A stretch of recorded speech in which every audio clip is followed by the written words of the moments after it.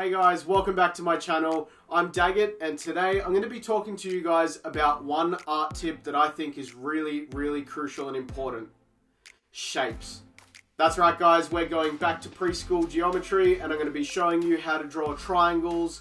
We're going to cover circles, squares, ovals, diamonds. No, I'm just kidding guys. Today's video is not about simple preschool geometry. Maybe it is. We are going to be using some simple two-dimensional shapes today, but trust me, you're going to like this video. It's a really important art tip that I can give you guys relating to drawing tattoo flash, print designs, just any sort of artwork you guys are doing, paintings and that sort of thing.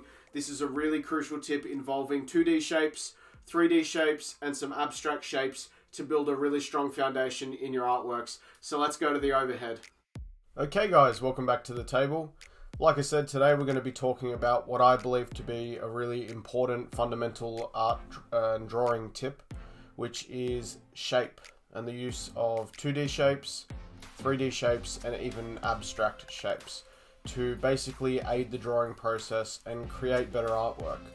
So I believe this is a fundamental, in my opinion, for all forms of art, but specifically in drawing tattoo designs and tattoo flash. I believe this is really important, so I think it's a good foundational exercise for you guys to start doing with your own artworks. Basically, when you start out, a lot of the time you'll be looking at other artworks that inspire you, and even looking at tutorials like my own on YouTube, trying to find lessons on how to draw things. But a really good way to start drawing things if you can't find a tutorial on it, or if you want to draw something that's a bit different, is to start looking at the shapes of those items. And I'm talking about the 3D shapes as well as the two-dimensional shapes. And then sometimes there'll be abstract shapes that can be simplified and broken down into 2D or 3D shapes. And the 3D will give it the form and structure. If the design's a bit simpler, like maybe it's an American trad design or something, then maybe you'll just be looking at the 2D shapes in those instances. But today I'm going to be using the example because in the beginning I had a lot of trouble getting the shape right for koi fish. And I wanted to show you that they are just basic shapes involved. So to start out here, I'm going to be drawing the head of the koi fish as our beginning point, as our starting point. And as I said, like in the beginning, I used to try and draw this sort of thing. So I'd start with an eye shape. And then I would build upon it and slowly add parts to the design.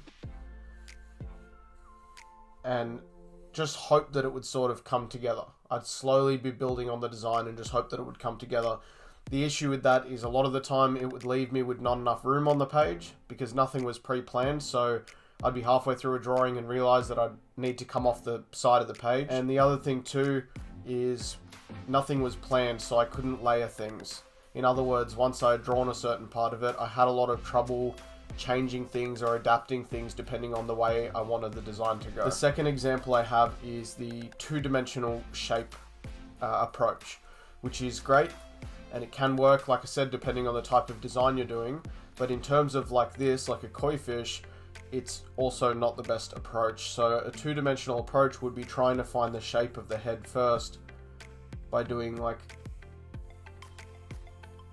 a two-dimensional shape, like a semicircle sort of shape, and then drawing the eyes in.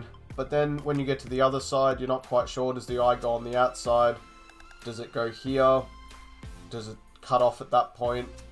It's very difficult to gauge where things go on a two-dimensional surface when you're trying to draw a three-dimensional object. The third approach, which is my favorite approach for this type of drawing, is to start working with three-dimensional shapes. In other words, finding the shapes within a drawing and simplifying them to 3D block objects. And they don't necessarily have to be squares and triangles and circles, but they can be close along those lines or sort of abstract three-dimensional shapes. So for this koi fish head, for example,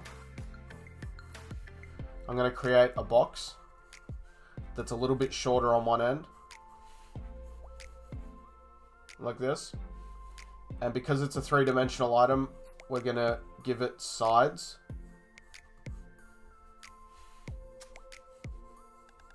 So you can see we sort of have a box shape now. This gives us a plane on the side here, and a plane across the top. We also have one coming down this way and down across the front, right? So this gives us a center line to work with as well. Coming off this front plane, this entire section is the front plane. I can come off and draw a diamond shape.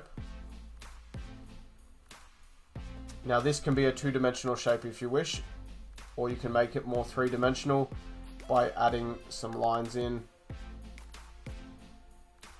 giving it almost a pyramid-like shape. On the left side plane of our box shape is where the eye will be, because the eyes are sitting on the sides of the fish head. They don't sit on the top of the fish head, unless it's a flathead or a flounder or something like that. They sit on the sides of the head. So now we know where to put the eyes. So drawing in this three-dimensional way can give us a lot of freedom to change things as we go before we start adding in a lot of work in the details, but it allows us to work with the simple shapes of the items. So continuing on with this one, I can show you that there's different shapes in all of these. For the whiskers on the koi fish, we're going to come down here and do circles. And I want to do 2 on each side. And from those circles, I can do little spiral shapes. And that's just moving our pencil in circles to give us these little spirals. From here, we can do an overlapping circle with the eye to give us the back portion of the eye there.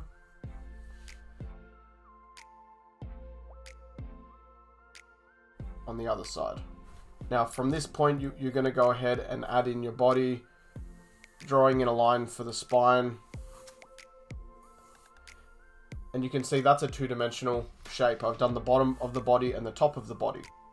A better way to do this would be to do a spiral or circles that give us the full three-dimensional look of the body, like this.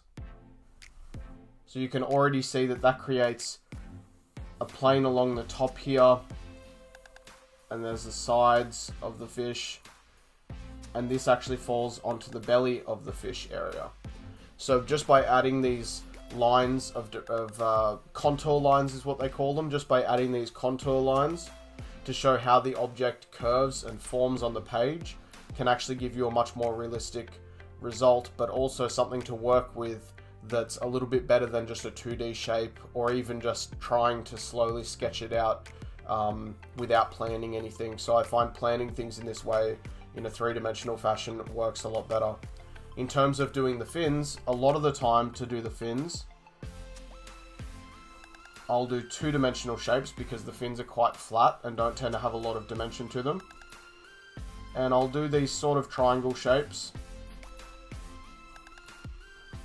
which are almost, I don't know, like the point is to one side. So it's a short triangle here and a longer triangle there. I was never the best at geometry, so I wouldn't be able to explain to you what that's called, but I'm sure there's a name for it. And we'll do the same on the other side for our other fin. And this starts to put together a design. Now obviously this is not going to fit on our page. I'm just doing this to explain the process, so I've done everything a little bit bigger. But generally speaking, if I wanted to do a koi fish this large, I would do it on a larger sheet of paper. But you can see how this allows me to start scaling things and preparing for an actual sketch, rather than just trying to start drawing a koi fish in the middle of the page. So generally speaking, the next step of the process is where you'll start to add in a little bit more detail, and you'll start to use more abstract looking shapes over the top of these. So I call this like the foundations. This is like the structure of a building, and then when you start to put in the wooden frame, or this is sort of like the blueprints, and then you start building the structure on top of it, which is like your wooden frame. And that's the second stage. We're starting to actually draw in a little bit of detail, but we're using just more abstract shapes on top of our basic three-dimensional and two-dimensional shapes. And then from there, you start to add your actual, details and design elements, which would be the same as, I guess, painting and decorating the walls of a house and that sort of thing. So we're sort of building this structure of this drawing from the ground up. So from here, what I might do is add a little bit more definition and shape to things So we're adding in our eye. I add a little crescent shape behind that.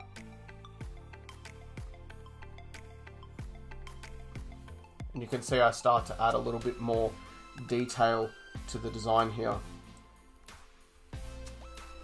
Of course, this section at the top of the head won't be a straight line, so we might curve that in only slightly and join it back in with a curved line. And we might add our little lines in there.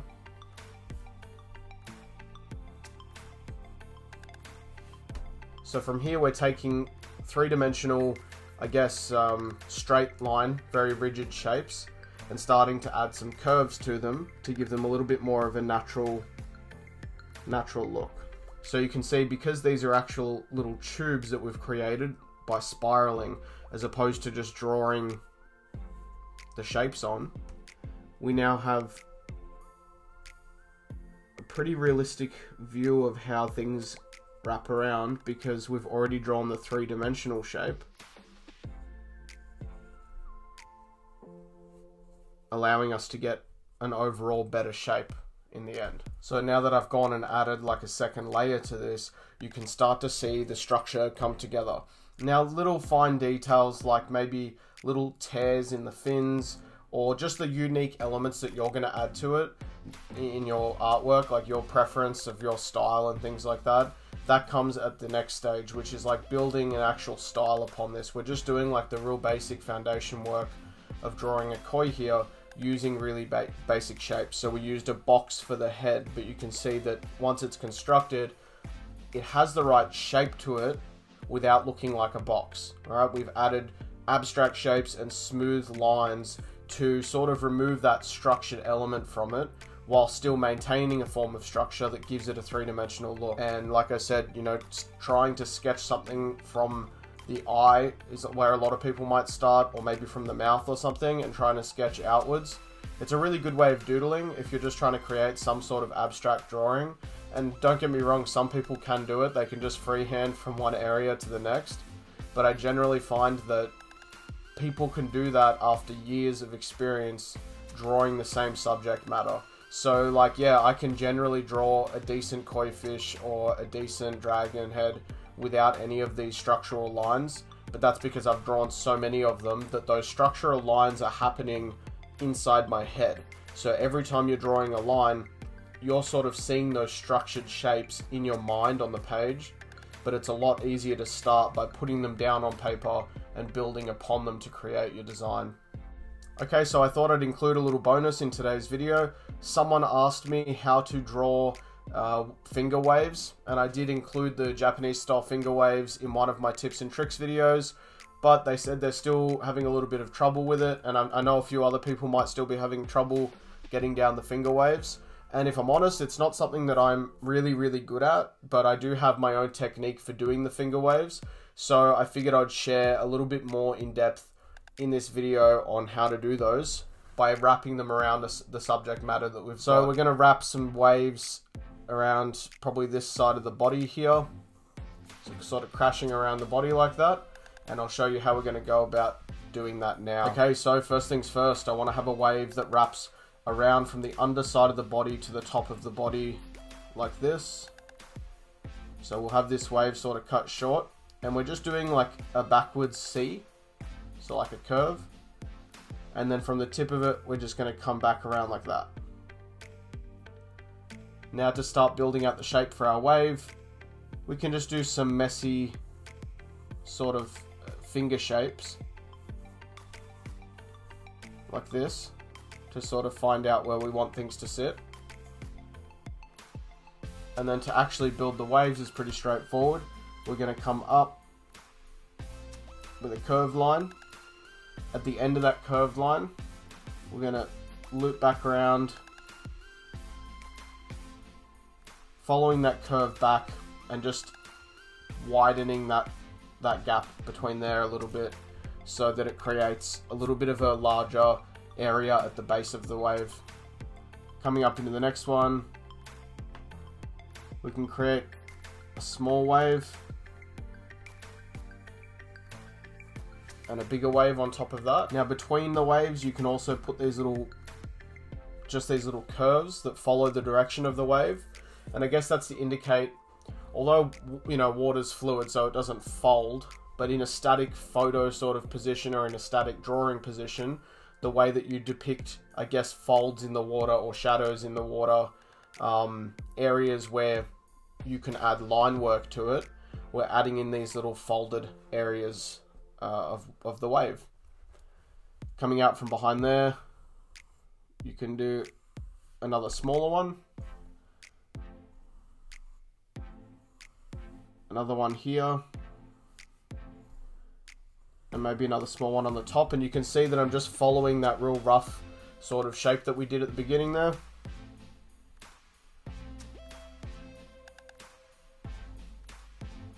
Now I'll cut this one back a little bit. So to show you what I've done there, is we're coming down and doing a sharp S curve.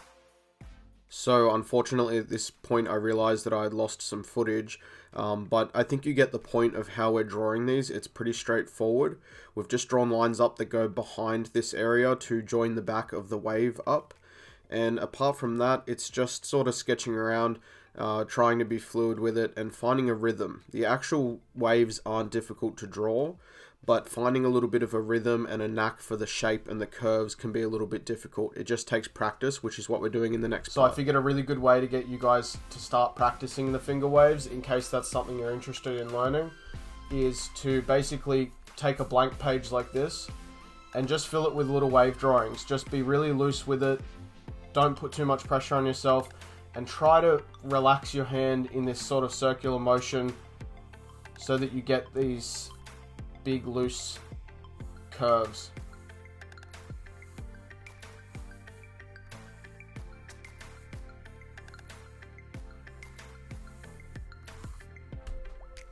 And like that we can start drawing in some really simple wave shapes, and it depends on how you draw them. You know, all artists draw them a little bit different, especially like all, you know, tattoo artists and Japanese style artists will draw them a little bit differently. I know some guys like to do the real big curves that sort of loop right around, like that sort of thing. And then I know some guys that like to do these smaller curves, which are more like this sort of thing. That's a horrible example. But they're like really little sort of style curves, and I sort of like those ones. I guess my style is a combination of the two, I suppose. I sort of don't think about it too much how I'm drawing them, but I'll just come in and sort of randomly put in these wave shapes. I don't worry too much about the shape of the actual waves themselves, but it's important to do that, especially in the beginning, if you're thinking about, you know, putting the waves in a really particular part of your drawing. Then the shape of them does matter. But yeah, go through a page like this and just draw in as many waves as you can fit. You can try shading them if you want as well, just to give yourself an idea of how to do that and to practice doing that as well. And that way you can get all these different types of waves, find out what works for you, and maybe even find your own style of doing them. But I just come through, if I was you, and just start drawing them. Don't worry too much about wrapping them around a figure for now, because it's, you know, that's sort of something that's difficult to do. But yeah, draw them separately, draw the waves on their own, and try to get a hang of the shapes and the curves that we're going to use. And you can see straight away that I've got a nice page of waves here that I could wrap a lot of these around a design. These waves here could go around the left side of a koi fish, same with these ones. These smaller waves would be really good wrapping around the front of something. We've even got a little tunnel here between this point and this point. See, we've got these waves wrapping this way and these ones wrapping around this way. So we've even got like a little tube-shaped tunnel there that we could fit something inside. But yeah, you've got all these spaces you can sort of work with and work your designs around. So it's a really good idea to just grab a sheet of paper, grab a sketchbook even, and just fill every page with waves. I think that would look really cool, actually. I might do that. with one of my spare sketchbooks. Just fill an entire sketchbook with waves. That'd be sick.